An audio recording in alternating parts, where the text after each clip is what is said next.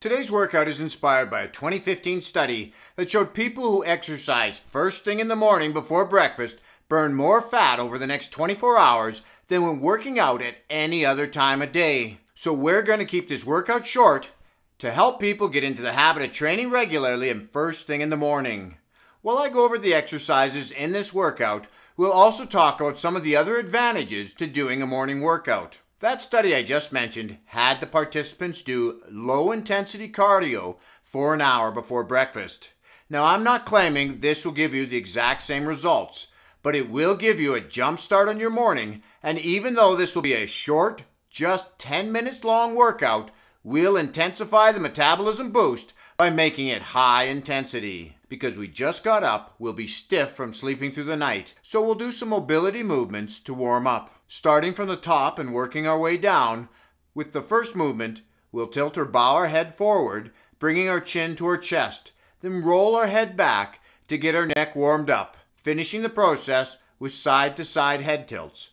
10 reps on all our mobility movements, each way. From here, we'll go straight to the small arm circles, and then shoulder circles.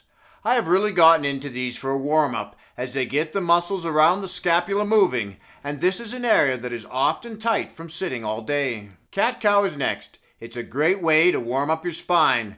This is where you curl your spine upwards as you tuck your tailbone, dropping your head until you're looking at your navel. This is the cat portion of the movement. Now from here, we'll tilt our pelvis up so our tailbone sticks up and our belly drops down, while we tilt our head up and look toward the ceiling. Morning workouts energize us and improve our mood and focus. Hard to believe, but it does this even better than a cup of coffee. The last warm-up is for our lower back. You lie on the floor with your arms out to your sides and your knees bent. Your feet will be up off the floor. You slowly lower your knees to one side of your body, then raise them back up and lower them down to the other side. Just as with the other warm-ups, you'll do this 10 times on each side. Now we're into the workout and time to ramp up the pace. There's no rest between exercises as we're going for the biggest metabolic burn in the shortest amount of time. The first 3 movements are 20 reps each, starting with high knees, then to jumping jacks, finishing off with bodyweight squats. A great thing about a quick morning workout is that there's usually less distractions and no time for a scheduling conflict to interfere with your training. From the squats, we'll head straight to the pike push-ups for 10 reps, then mountain climbers for 20 reps.